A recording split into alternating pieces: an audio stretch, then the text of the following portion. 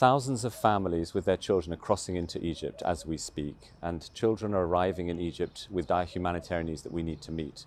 One of the principal priorities at this early stage is water and sanitation and hygiene. We need to make sure that children have access to drinking water. We need to make sure that children and their families can access clean hygiene facilities and sanitation. That means portable toilets, it means hygiene kits. We need to be there now, we are there now.